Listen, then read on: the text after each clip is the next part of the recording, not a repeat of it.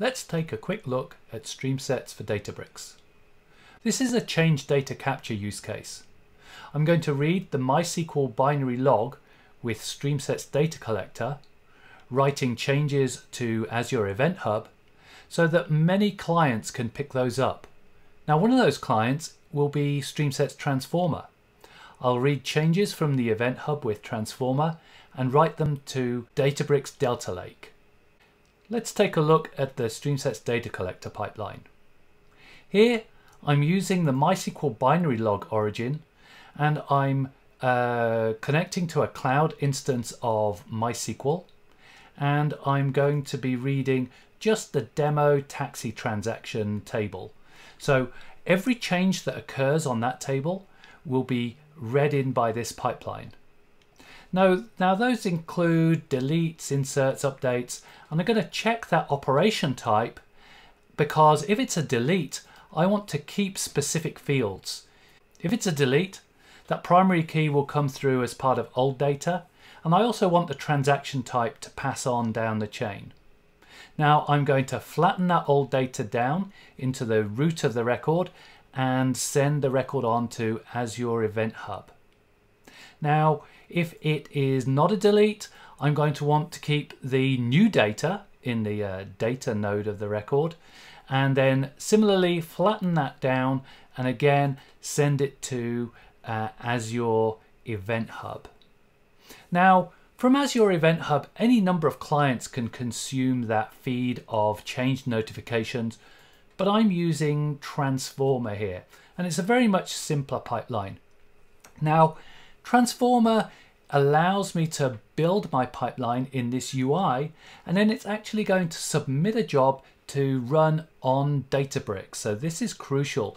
The pipeline is not running on my laptop or my own EC2 instance. It's actually going to run in the Databricks cloud.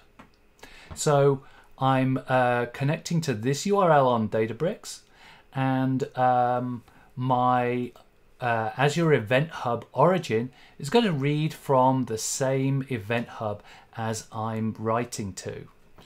And then I'm going to write data to Delta Lake. Now let's take a closer look here. I'm going to be writing to a Delta Lake table, writing files to this path, and I could use a number of different modes. I could be overwriting, appending, updating, deleting, but I'm actually going to use upsert, which is a great choice when I want to replicate changes from one location into another.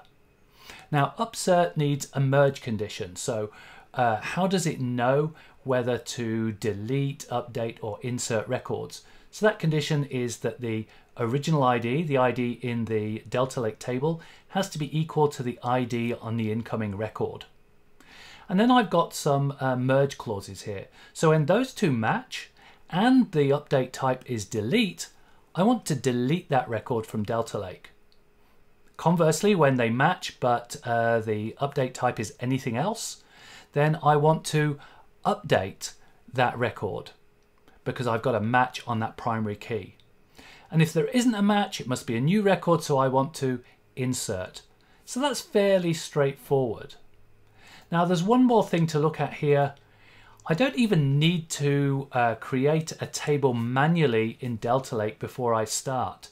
I can actually tell Transformer to do that for me. It will use the structure of the incoming record to create a matching table. And I'm going to call that taxi transaction. These are New York taxi transaction records.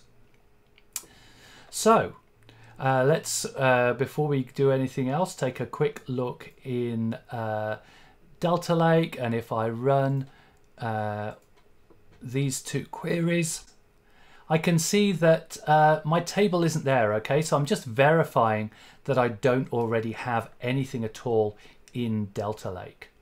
So let's start Transformer, and let's start Data Collector. So I'm now scanning the MySQL binary log. And recall, I'm looking for changes. I'm not going to read any existing data from this table. And in any case, I don't actually have any data there. I'm starting off with a clean slate here. I've got no taxi transactions. So let's insert 10 of those transactions. So we'll just hit that, and let's verify here that we have 10 records, and we can have a quick look here. Okay, so we've got IDs from 1 to 10. Now if we go back to data collector, just in a couple of seconds they'll be picked up from the binary log, and then they'll go through this process and be sent to Azure Event Hub. Oh, there they are. And if we go over to Event Hub now, similarly, this write is occurring. We can see the little spinning gear there.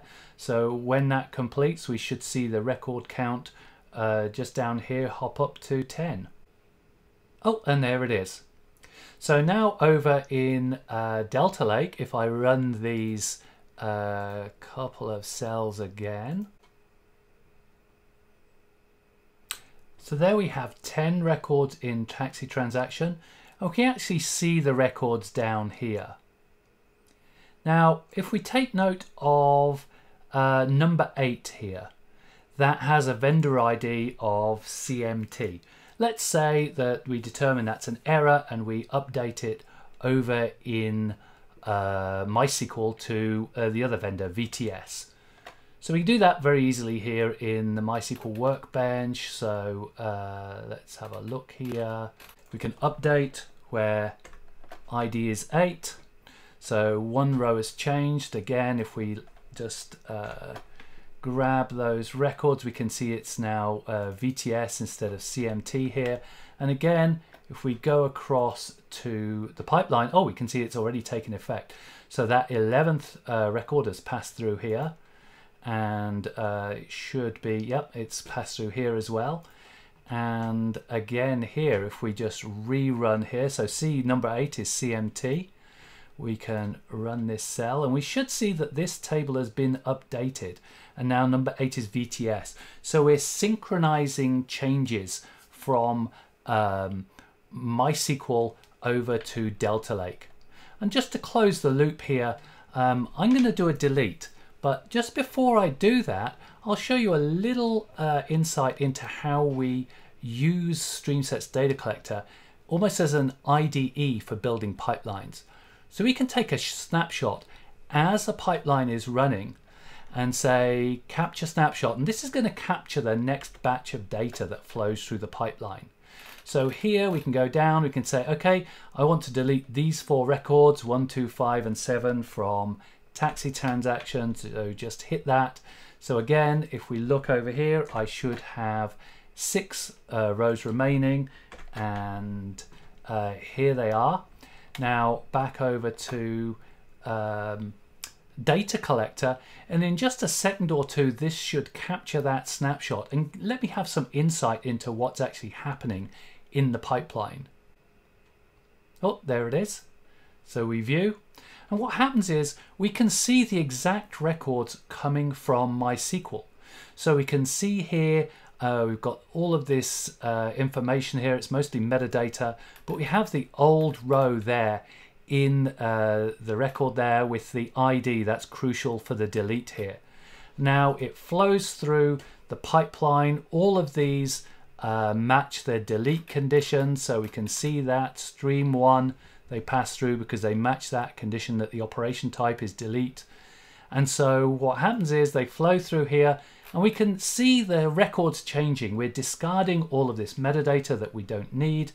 We're flattening it, so we're changing that structure. We're pulling all of those fields out of old data and putting them in the root of the record, and we can see exactly what's being written here to Azure Event Hub.